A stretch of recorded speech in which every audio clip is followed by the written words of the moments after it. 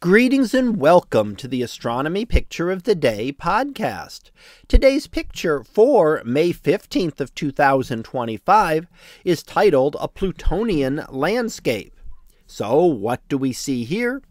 Well, here we see an image from the New Horizons spacecraft taken on July 14th of 2015 as it flew by the dwarf planet known as Pluto.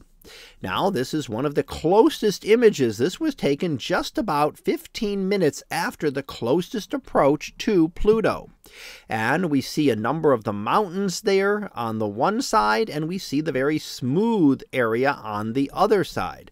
So Pluto was quite a surprise to astronomers in its very varied structure. So we saw mountains, and we saw flattened areas. We saw impact craters, and we saw evidence of flooding. Now, what we're looking at here, and in fact, everything you look at in this image is ice. So when we get to the very outer solar system, rock and metal, they exist, but they're way down in the core here. Pluto has no rock or metal on its surface. It is completely icy. Now, that doesn't mean just water ice, and in fact, this has, at the temperatures of Pluto, things like nitrogen and carbon monoxide are also icy.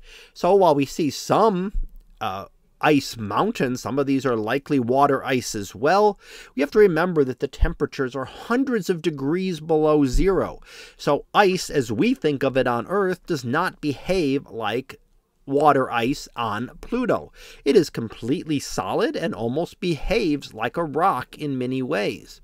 Now, if it is warmed up, it can melt and it can flow, just as rock can be heated up here on Earth. So when we get to the outer solar system, we can have an icy volcanic activity, not just a rock that we're used to here on Earth. And in fact, the temperatures in the outer solar system would rarely get warm enough for rock to be able to melt the way it does in the inner part of the solar system with the larger objects there. But here again, we still are studying pictures taken nearly a decade ago by the New Horizons spacecraft, which is the only time we have actually explored Pluto up close.